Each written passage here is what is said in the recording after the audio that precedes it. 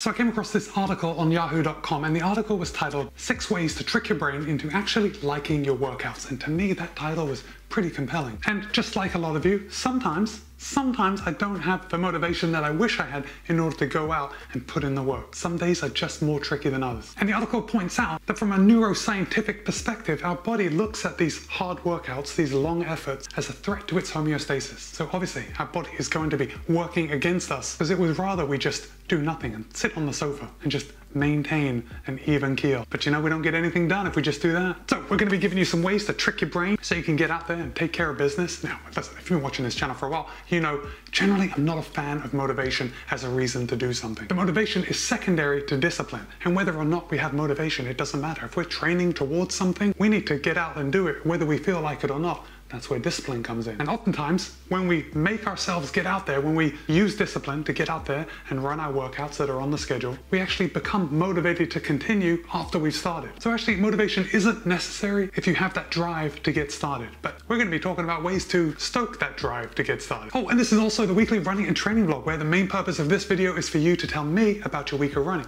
I want to hear about your successes, and I definitely want to hear about the setbacks. I actually had a couple of setbacks last week, mainly because of Hurricane Ian and all the drama that it brought, but we'll get into that. So the first way to trick your brain into actually liking your workouts is a reward raffle. Here's what I want you to do. I want you to get 5 pieces of paper, and I want you to write down a different reward on each piece of paper. And it could be anything. It could be new running shoes, although that seems a little bit excessive if you're going to be doing this on a daily basis. But it could be some kind of food treat, maybe a new water bottle. I don't know. You could pretty much do anything, and it doesn't have to be buying something. Although if you're looking for an excuse to buy yourself something, the reward raffle is a good way to go. And here's how we're going to make this sustainable, at least financially sustainable, because you're going to put those 5 pieces of paper with the 5 rewards into a bowl with 15 other pieces of paper with nothing written on them. So you're not necessarily going to know that you're going to get some kind of tangible reward. And this little trick is playing to your brain's obsession with uncertainty. And this is how it works. Your brain thrives off of unexpected and intermittent rewards. And this is because of dopamine. Okay, so if we know that we are going to be getting a certain reward at a certain time, our brain releases a certain amount of dopamine, and that makes us happy.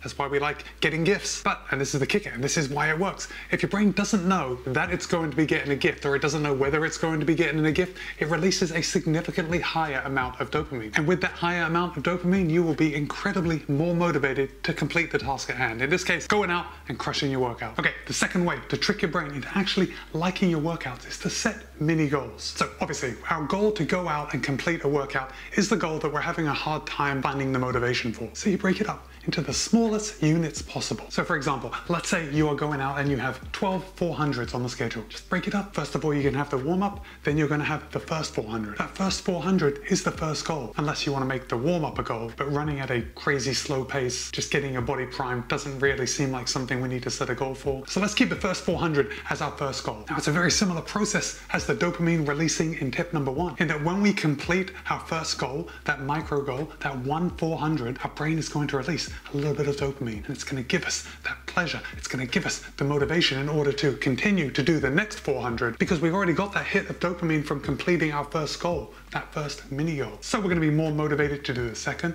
and then the third, and then the fourth, all the way up to 12. It's practically magic, motivational magic. But this works in the long term too. Your brain is actually going to get used to getting those mini hits of dopamine after each small goal. So even though you were dreading the workout on that one day when you were breaking up those 400s into individual mini goals, the next time you go out and do a workout, it's not going to be as bad. Your brain's going to know that that workout brings a little hit of dopamine, and it won't be as hard to make yourself do it. Okay, the third way to trick your brain into actually liking your workout is to use visualization. And we've all heard the cliche, a picture is worth 1,000 words. Well, it's a cliche because it's true. And there's actually science to back this up. There was a study that asked participants to visualize something positive about their exercise or something negative about their exercise. They then had a control group to visualize anything they wanted, just not to do with exercise. And wouldn't you know it, the participants that visualized something positive about their exercise reported higher feelings of motivation to complete that exercise. Pretty fascinating. But here's the more fascinating thing. The participants that visualized something negative about their exercise also reported an increased level of motivation to exercise.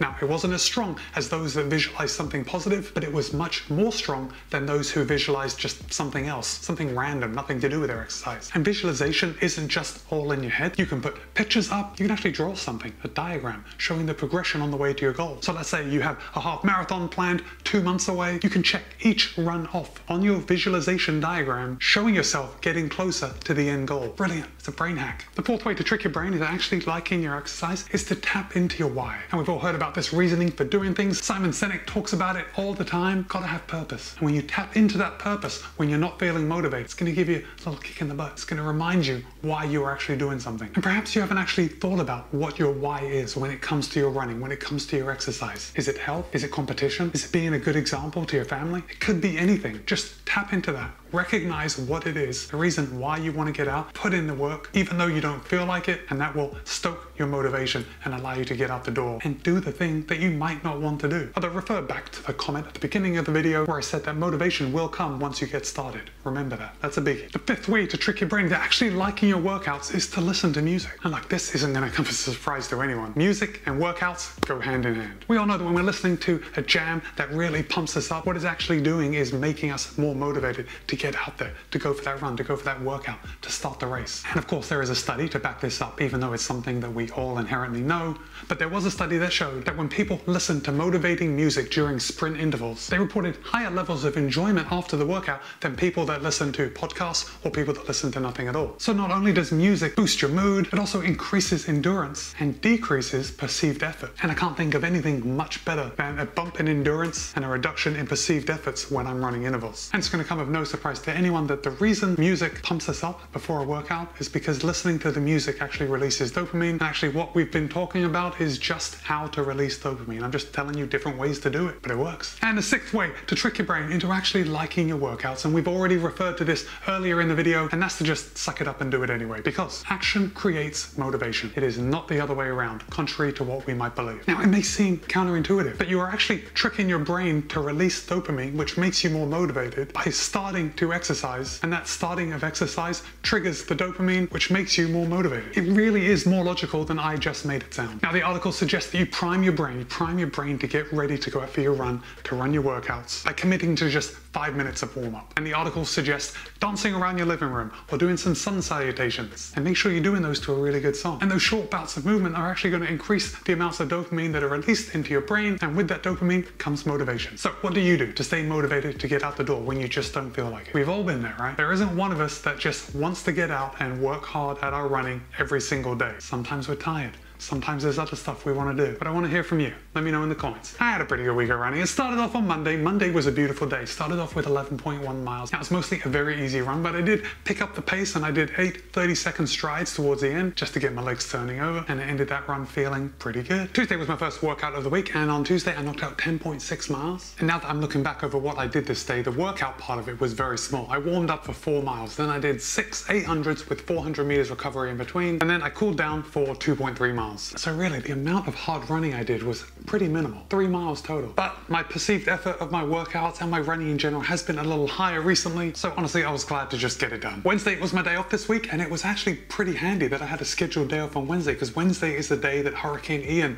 hit Florida. And I just want to thank all of you that checked in on me to make sure that me and my friends and my family were okay. The area of Florida that I live in got extremely lucky. We were forecast to have a direct hit, but the storm went just slightly south and my area was spared something horrible. Those poor people in Fort Myers really got hit hard. Thursday, I was actually able to go out for a couple of miles. I knocked out 6.5 miles, and I wanted to go out and do some post-storm recon. And I think the winds at that point were still gusting up to about 40 miles an hour, so it was pretty blowy out. And I actually included 3 miles at tempo pace during that run. But to be honest, it was a bit of a half-assed effort. There was a lot of stress to do with the storm, and I just really wasn't feeling like putting in a solid effort. But I was happy I got 3 miles at tempo pace, or close to tempo pace. Let's say tempo effort. Friday was 10.2 miles, very easy, just going out and running easy. Can't really say more than that. Followed by another easy run on Saturday, but Saturday was my longest run of the week. I knocked out 15.1 miles, and I was pretty happy to get up to 15 miles. It's been quite a long time since I've run that far with my plantar fasciitis, and I was still feeling it after that run, but it's not nearly as bad as it was like a month ago. So I'm hoping I can just keep it where it is and maybe get better. Well, obviously I want it to get better, but it's funny how when it's so bad, kind of resets my expectations. Friday was an absolutely solid week. To wrap up my week of running, I went to downtown Sarasota, met up with my local running group, and I ran 12 miles with the team. And because I only get to run with them once every couple weeks, it is always a treat and the miles just slip by. One thing though, one thing that I didn't know beforehand, but I found out on the way, was that when we ran out to Lido Beach Park, they were on a boil water notice for the hurricane, so I couldn't use the water fountains at the halfway point of my run. So obviously I finished that run being a little thirstier than I usually do. Still, it was an absolutely solid run, and I wrapped up the week with 65.56 miles, which is about 105.5 kilometers. So I've got to say, it was a solid week for me. I'm very happy with it. Oh, and if you are still here, why don't you go ahead and drop the cobweb emoji in the comments just to let me know that you have made it this far in the video. And of course, I appreciate you. If you're still here, you are putting in the time, and that means a lot. Fist bump. Alright guys, I hope you all had a great week of running. Be kind, be happy, run well. I'll see you in a couple of days.